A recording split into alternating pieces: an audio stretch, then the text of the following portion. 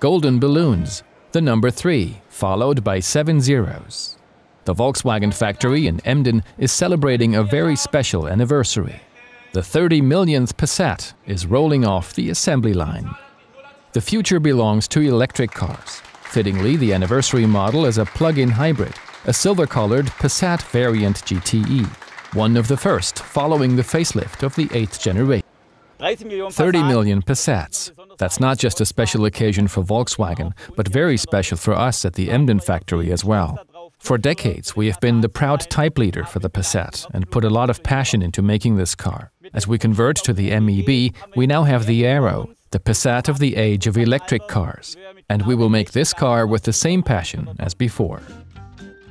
The success story of the Passat began in 1973 with the B1. Since 1978, the bestseller has been made at the Emden plant. It's an all-round car for frequent drivers and families. Following the Golf, the Passat is the second most successful car in the history of the Volkswagen Group and one of the best-selling cars in the world. Third in popularity is the legendary Beetle. The Passat's success has been going strong for more than 45 years. Every Passat we make is special, but the 30 millionth one has a special meaning to it. I've been working here since 1989. Today you need training in electronics to understand this car. Back then, a simple test lab was enough.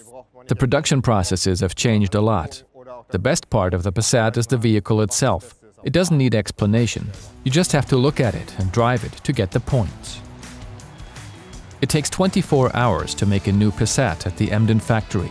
In total, the plant can turn out up to 1,200 vehicles a day. Once finished, every car undergoes thorough testing before leaving the plant.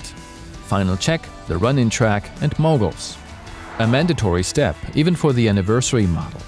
After all, this particular Passat is very important to the factory's employees.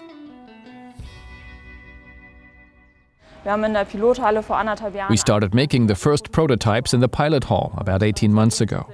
Since then, we've been working hard on this project and can now present the 30 millionth Passat. It's a Passat PA. The PA stands for Produktaufwertung, the German term for facelift. In this case, it's even a GTE. What I like best about this Passat PA is its front and rear section. If you see this car in your rearview mirror, you are going to recognize it. It's have been sold. A nice round number. That's why, after passing all the tests, the anniversary model gets a very special badge.